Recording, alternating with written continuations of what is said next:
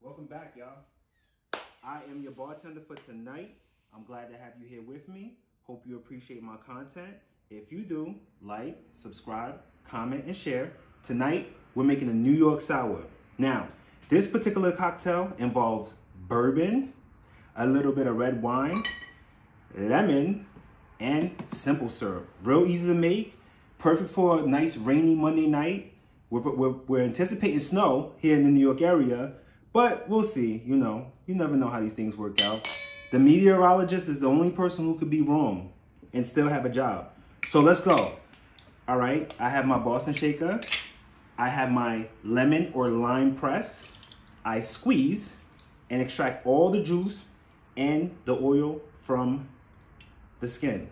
Now, a lot of people don't like pulp, which is fine, but I'm gonna strain it perfectly. Here we go. 2 ounces of Kentucky bourbon. Any whiskey really works, to be honest with you, but bourbon seems to be the one that does it. Now, you wanna do 1/2 ounce of simple syrup. You don't want it too sweet, right? So, with that being said, I'm gonna go eat a little bit easier on the sugar, mostly because I need to watch it. So, here we go. I don't know if you can see that, but it's literally like right here. Boom, you dump that in there. Now, you get to shaking. Make sure it's tight and secured before you start shaking. Shake it up.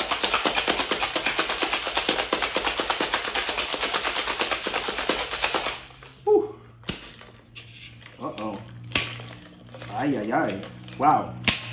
There we go. That's the snap that I was looking for. I'm sorry about that. I have officially lost my touch.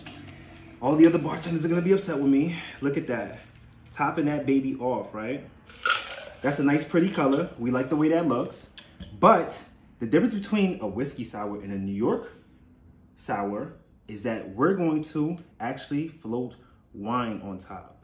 Oh, Lord.